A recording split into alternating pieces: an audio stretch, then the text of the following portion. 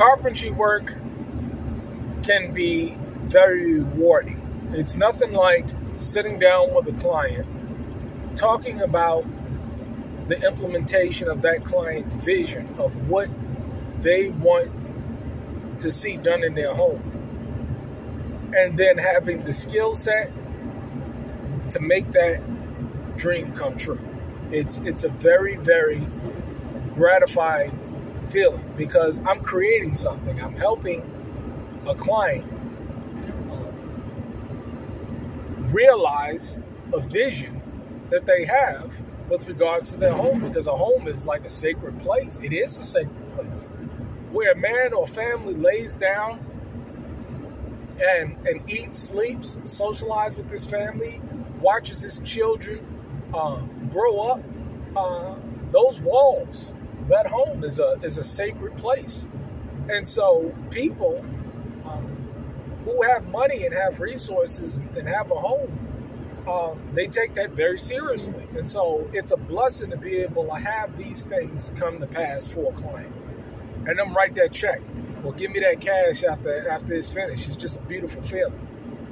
But what I wanted to talk about was the fact that all clients are not good clients. And there's demographics of clients that you want to deal with, and then there's other demographics of people that you don't want to deal with. Me personally, and I said this on a previous video, why I stay out of places like Atlanta is because the temptation is there. You got a lot of single women that own homes. A lot of women, and the vast majority, they have children. So they're single mothers with homes. And they don't have a man in the house that can fix the myriad of things that come up. Or Pookie ain't coming to fix nothing.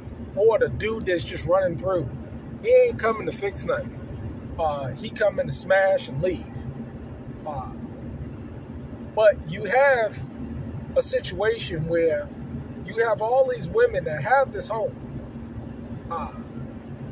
And it's either A, they have the resources to pay for it, or by and far, a lot of times they don't have the money to pay someone to come in and fix a leaky roof. But you're not going to spend $50, $150 to get your roof fixed if there's a leak. I'm talking about a leak. I'm just talking about that tap, tap, tap.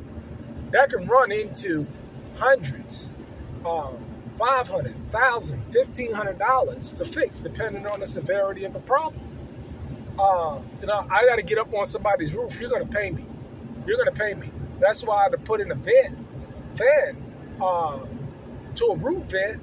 Let's say I charge $450, $500. If that vent fan and that roof vent fan had to get replaced or whatever, that's leaking or whatever, hey. So there's a lot of money that you can make as a carpenter. However, there's people that have purchased these homes and they cannot afford to maintain these homes. Just like a lot of people are purchasing cars that they can't afford the $1,300, $1,000. Could you imagine paying a $1,000 payment for a car, for a used car, with 100,000+ miles on it? It's ridiculous. But this is what happens when you have inflation, the endless printing of money. This is what you have when you have government and the Federal Reserve run amok. But the implications and the results of that is that a woman today, now, and I'm not talking about things that I've heard. I'm talking about other contracts that I've talked to and experience that I've seen and experienced myself. They will proposition you and they will give you some in exchange for some work. Oh, yeah, they will. Oh, yeah, they will. They will pay you in sexual payments. Whatever you want to do. I mean, it's just a real talk. Because they lack the economic resources with all this inflation, with all the cost of living and stuff going up.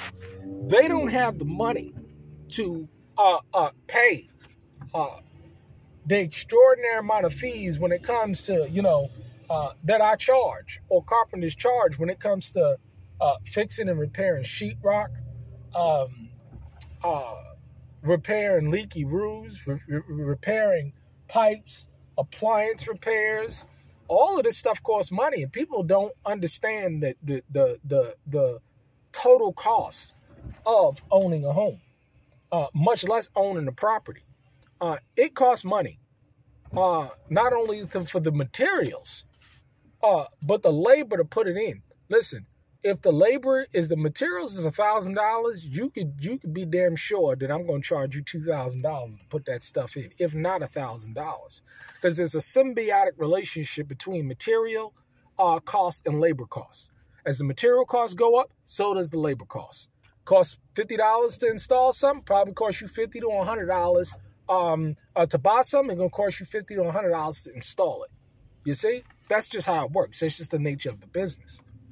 But one of the clientels that I don't deal with, because again, you don't know what you're dealing with when a woman is pretty much prostituting herself out for services that she needs in her home because she can't afford she can't come up with the cash. And this is as old as time. This is how people are paying. I did a video, some brother sent me a video about a woman sleeping with the mechanic in order to get her car fixed. This is what you have going on in society today. See, you men with real skills